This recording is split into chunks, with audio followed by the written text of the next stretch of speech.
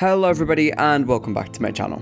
My name is Sarita Cucumber and in today's video we're going to be going over more Life is Strange 2 predictions from the first episode, including choices and theorizing about their future consequences such as Mushroom the dog, Daniel's behaviour, some minor characters and the cast of Captain Spirit in relation to Sean and Daniel.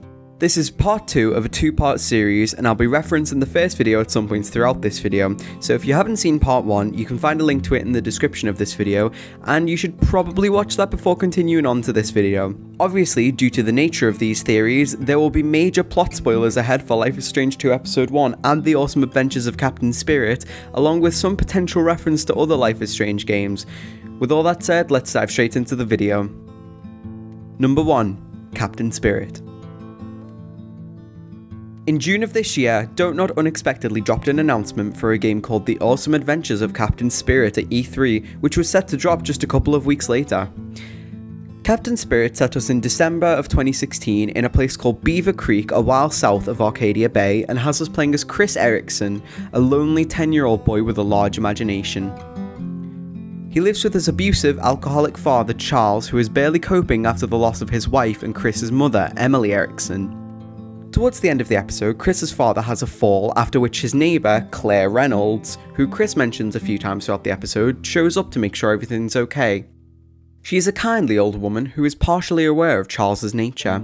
She expresses concern for Chris and for his situation, and depending on your dialogue choices, she will either walk away with the assurance that everything is okay, or will tell Chris that she will be over later to talk to his father. Either way, Charles will become enraged, making Chris run from the house and attempt to climb into his treehouse. On the way up, one of the rungs of his makeshift ladder breaks and Chris plummets to the ground, only to be saved at the last minute by none other than our very own Daniel Diaz.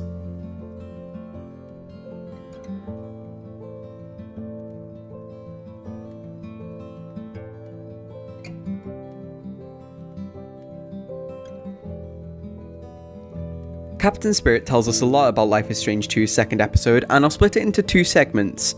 First of all, I think Mrs. Reynolds is a lot more significant than she first seems, as it's actually heavily suggested that she is the grandmother of Daniel and Sean. The information that we have that sets this theory out is that if Chris successfully convinces Claire that everything is fine, she will bring up the fact that she has grandchildren who she hasn't seen in a long time who are currently staying with her, and about how she has a grandson who is about Chris's age and that they would get on well.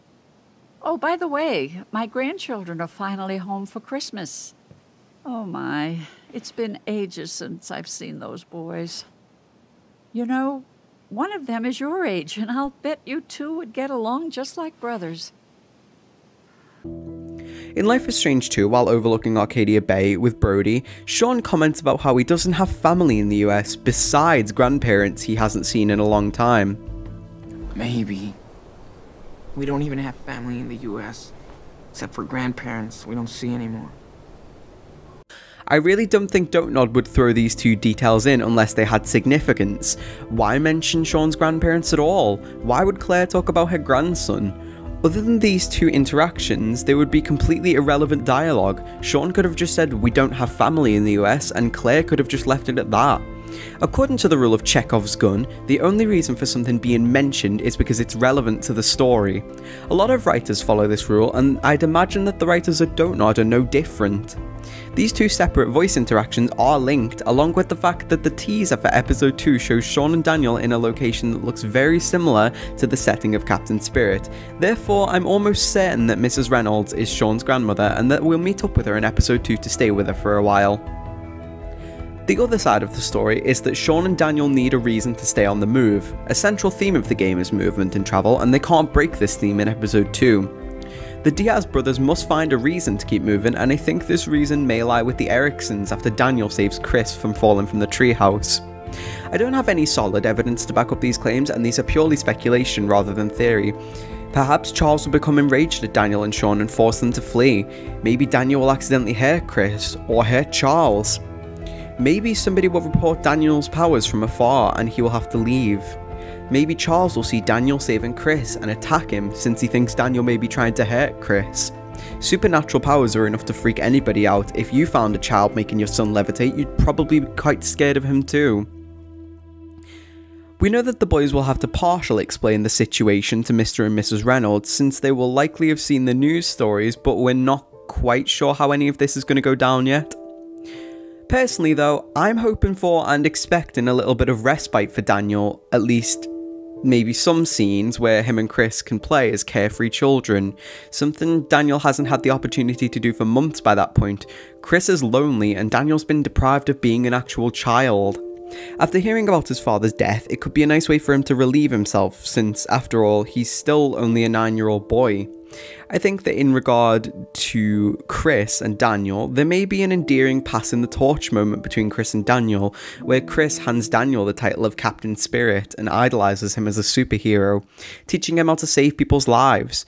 Chris will surely come to know of Daniel's powers to this extent, so it would make perfect sense.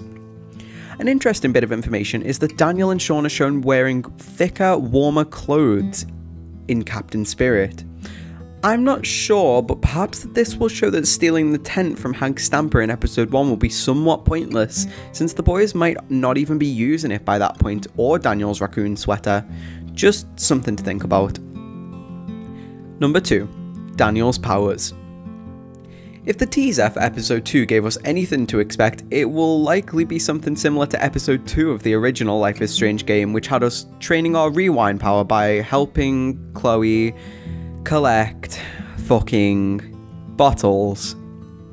Post-traumatic stress disorder aside, I imagine there'll be an abundance of training scenes in episode 2, since the teaser shows Daniel able to manage some control over his powers, and Shaun's encouraging voice can be heard pushing Daniel to lift the stone with his mind.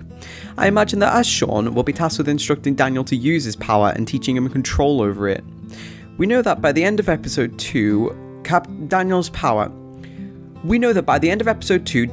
will be strong enough and controlled enough to save a 10-year-old boy falling from a tree and make him levitate in place, which is a big difference from the motel room where Daniel's making tiny objects whiz around in a tornado with zero control, but larger objects, like Mushroom for example, stay rooted to the floor.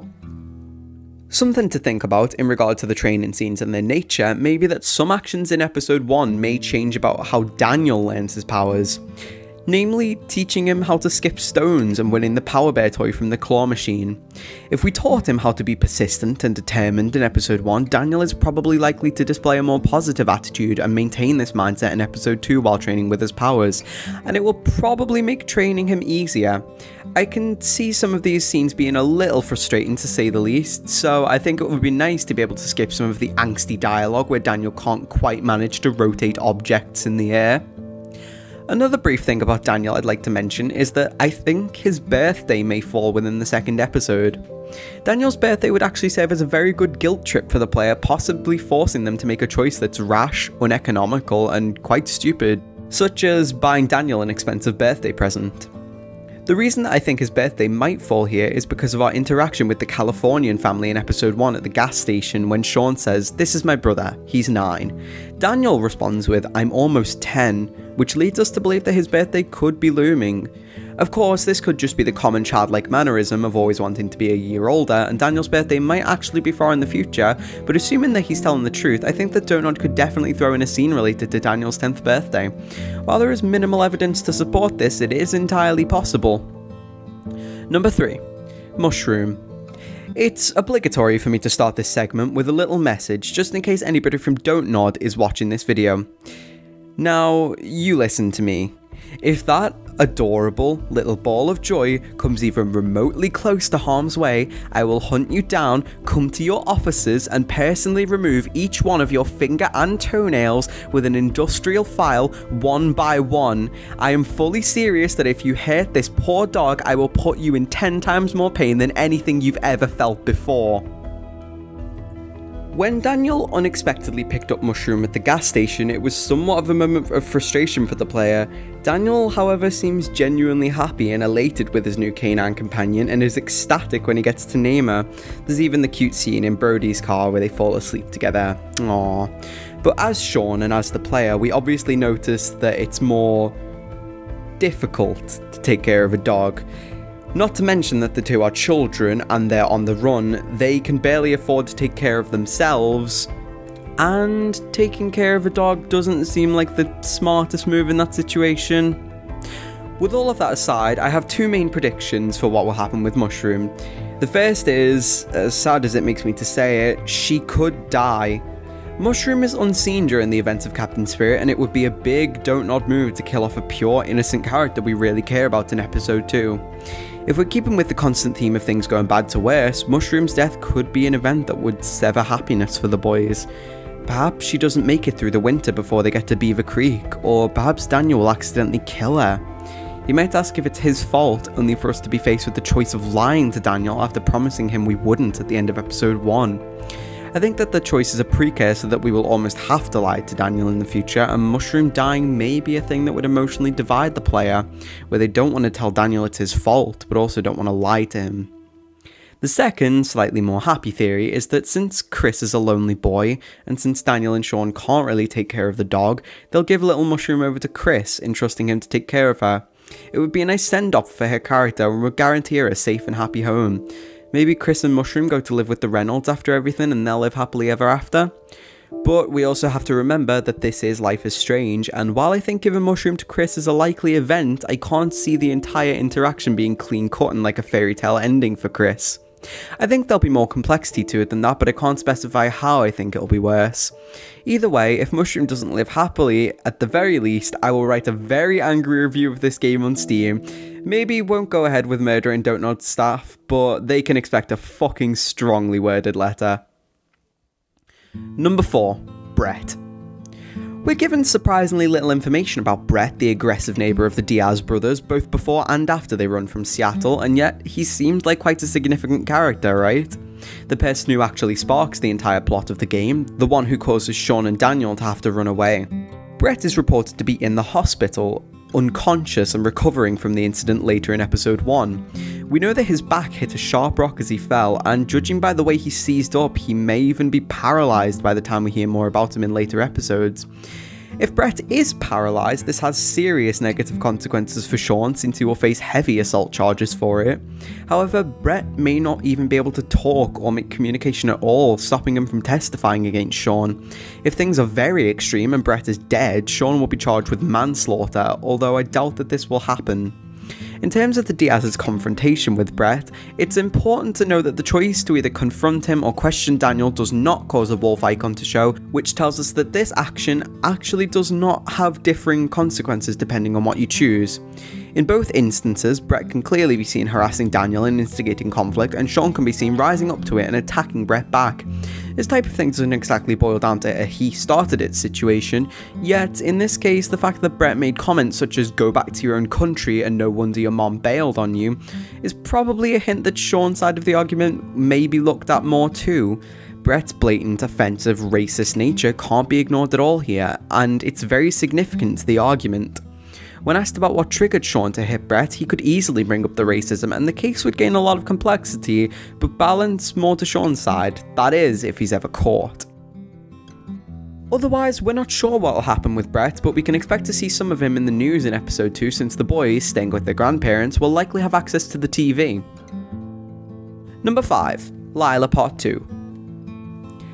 This is just going to be a short section, but I neglected to mention in my previous video that Sean actually noted down Lila's number in his sketchbook before throwing his phone off the motel balcony. And with Brody's advice to buy a new phone, I think that at some point Sean will gain the opportunity to buy and use a burner phone, maybe call Lila at the Reynolds house in episode 2, so we'll likely see more communication with her in episode 2 via the phone. I just felt like I missed that out a bit in my previous video. As sort of a conclusion and general point, I'd like to add that I think the standards of living for Sean and Daniel will increase a lot in future episodes, because they seem to be learning more about being on the road, they are able to earn more money as they go. Episode 2 already suggests that they're staying with Mrs. Reynolds, and after this I'm sure their grandparents would give them some money to get them started on the road to Mexico. But those are just my thoughts and theories on episode 1 for now. Let me know what you guys think in the comments below, and I'd love for some discussion to take place about what you think will happen to the Diaz brothers next. If you enjoyed this video, be sure to give it a like and subscribe for more videos just like this one. Thank you so much for watching, remember to keep your cucumbers serrated, and have a nice day. Catch you later, guys.